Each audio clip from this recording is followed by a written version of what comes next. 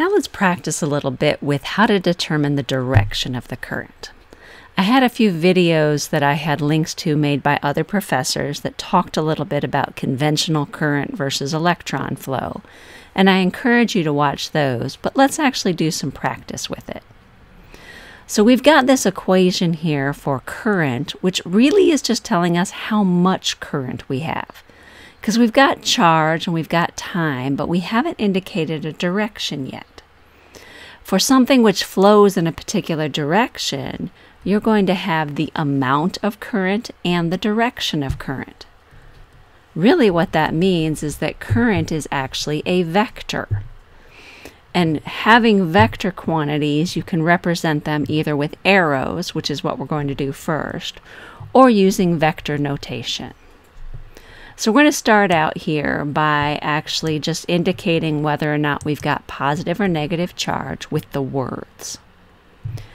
Then we're going to use thin blue lines to give us the direction of motion of those positive or negative charges. And finally, we will indicate the direction of the current using some thick red lines. That way, even if you're watching on a device that doesn't show you the color really well, you can see what it is we're dealing with. So let's start here with a case where I've got a positive charge moving towards the right. Well, conventional current is in the direction that the charges actually move, the positive charges, and so my current would also be listed as towards the right. Similarly, if I had a positive charge, I'm just going to copy this down here for a minute, but the positive charge was moving towards the left, then the current flow would move towards the left, because the direction of positive charge motion and the direction of the conventional current are always in the same direction as each other. So if I've got a negative charge and it's moving towards the right, well, the conventional current is actually going to be pointing in the opposite direction. So even though the flow of electrons is towards the right, we would define the direction of the current as being towards the left. And similarly, if we've got a negative charge moving towards the left, the conventional current would be moving towards the right.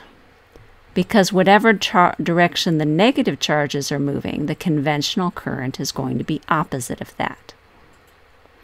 Now that's expressing it in terms of arrows. And that's probably enough for most of you to be able to understand what you need to do in that. I'm going to go ahead and put up some vector notation here. If your class isn't using vector notation because you're watching this for a different professor, you can probably ignore the rest of this.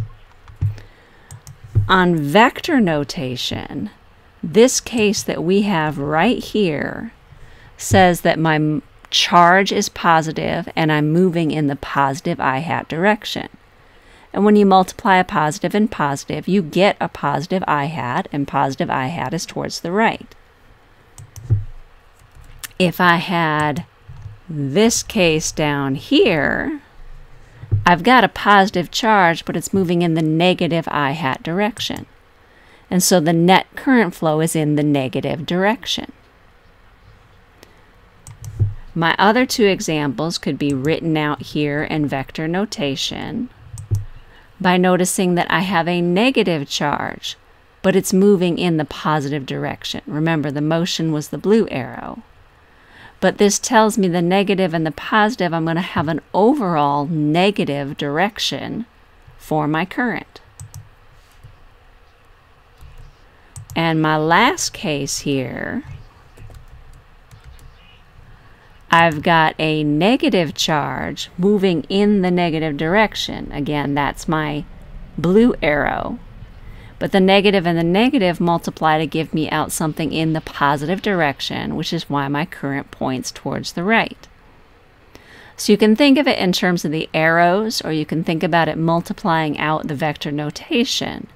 But remember that positive charges, that's the direction of the conventional current. For a negative charge, the conventional current is going to go in the opposite direction.